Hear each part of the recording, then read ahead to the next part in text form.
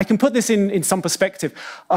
There's a list of 6 open problems in mathematics. They're considered to be the 6 hardest problems in mathematics. There used to be 7, but some crazy Russian guy solved one of them. So there's 6 left. You win $1 million if you can solve any one of these problems. If you know a little bit of mathematics, they're things like the Riemann hypothesis or P versus NP, and they're sort of famously difficult problems.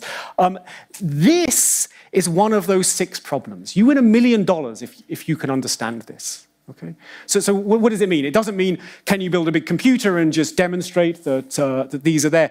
It means, can you understand from first principles, by solving the equations, the patterns that emerge within these quantum fluctuations?